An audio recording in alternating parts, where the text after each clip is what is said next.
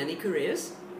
I started with acting, then I went into advertising. I'm missing all the jobs to support myself in between. Then I was a sculptor for 20 years. I got burnt out and knew I had to do something. Very quick story, came home from the grocery store. I was in a snit, came home, friend happened to call, she's a marketer. She said, what's wrong? I said, I wish I could teach these kids to say please and thank you and ask, not ax.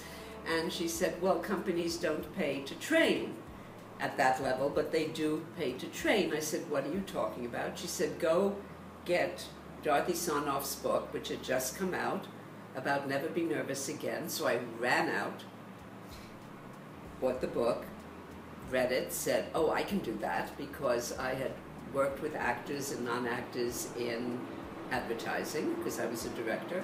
And I said, I can do that. Wrote the stupidest note I've ever written in my life, first bit of learning. It was just, dear Miss Sarnoff, loved your book, may I come work for you? No curriculum vitae, no nothing. Being alone as a sculptor, you get rather self-obsessed. And I ended up, she responded with a lovely note saying, we only hire people who have trained thousands of executives. I got huffy, wrote her back a note, and it said, I've directed these actors, I listed some very famous ones, and non-actors. I know I could be trained. She didn't respond. I said, and opened my doors not knowing what I was doing.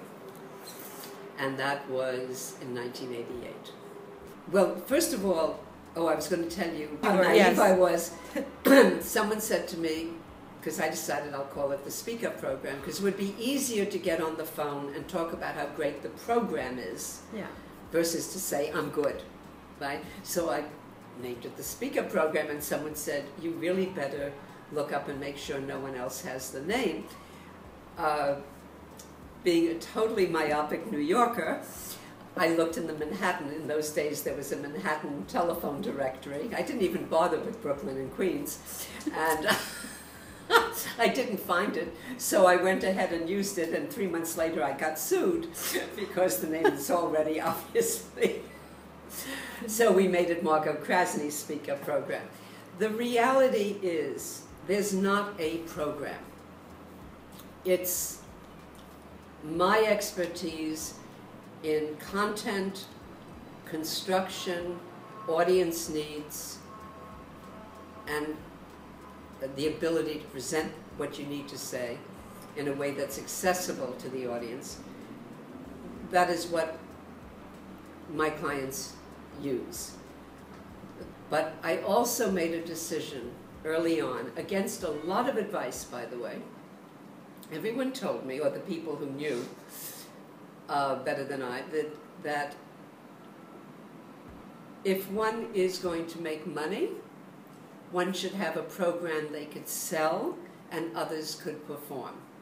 But to me that meant I would be running a business. I didn't want to do that.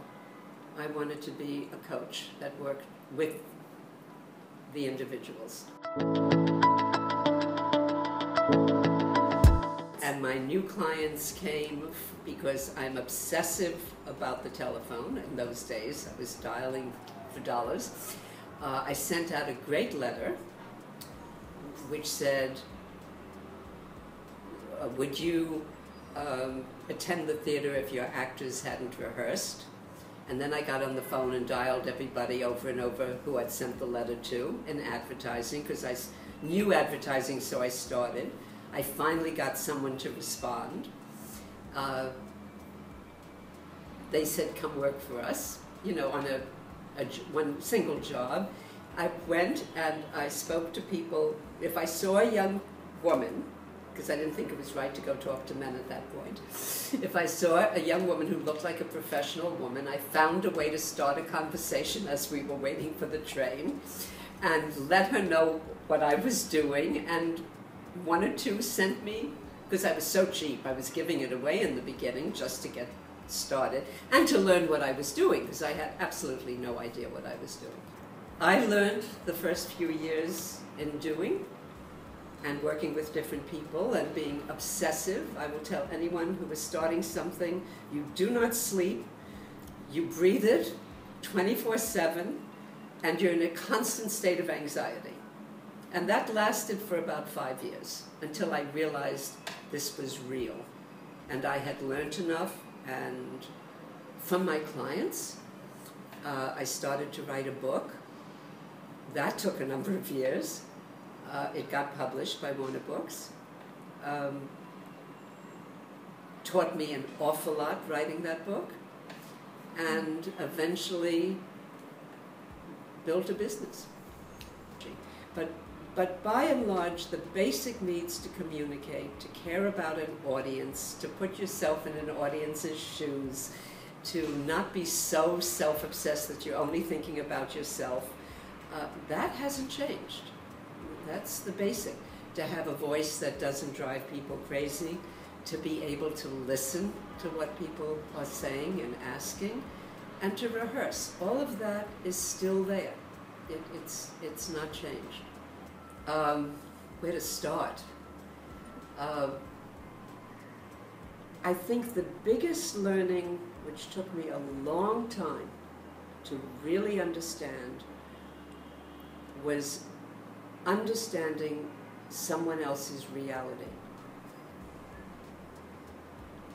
When you're dealing with an individual, to really be trying to put yourself in their shoes, his or her shoes, to sense what it must be like to receive the criticism. I think in the old days I was so intent on fixing that I forgot what it had to feel like to be fixed and how awful that can feel. My favorite story, I'll give you one more story, is there was a gentleman who came to me. He was in the financial industry. He was enormous. I'll know he had so help me God, a silver suit on, because he was like from Vegas kind of area.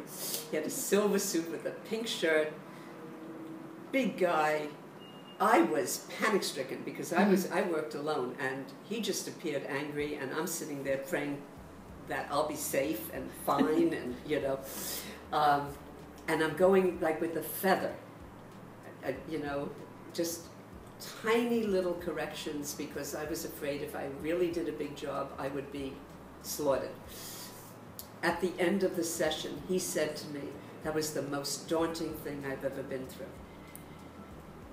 And it taught me that whole thing of what it has to feel like. I mean, who would have thought a 6-foot-something guy who was also big and broad and strong-looking and came in with all this power would find what I called feather dusting daunting.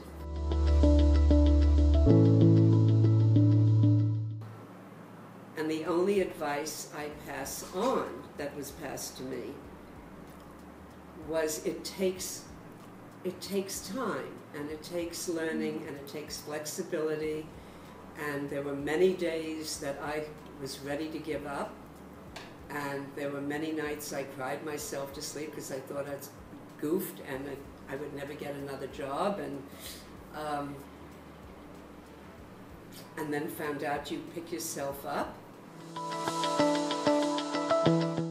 I think just keep it going at this stage. I'm 75.